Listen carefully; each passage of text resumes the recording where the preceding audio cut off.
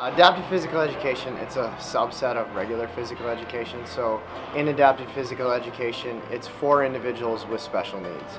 So the individuals taking our classes, they're all physical education majors, but they get a license in adaptive PE so that when they go into school districts, they can make modifications for students with individualized education plans, 504 plans, or just kids with other chronic and permanent disabilities. So kind of learning how to work with individuals of all ability levels. I think Oshkosh does a really good job, especially with the adaptive side.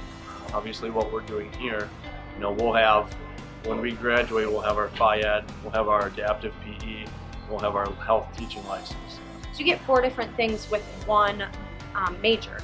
So you get it all, and not every college actually gives you that, and it's special because we have the adapted portion with it too, which that's really important, and that's growing. Like, not a lot of schools have that adapted specialist yet, and UW Oshkosh is going to provide a bunch of graduates with that adapted licensure, so they'll be more qualified.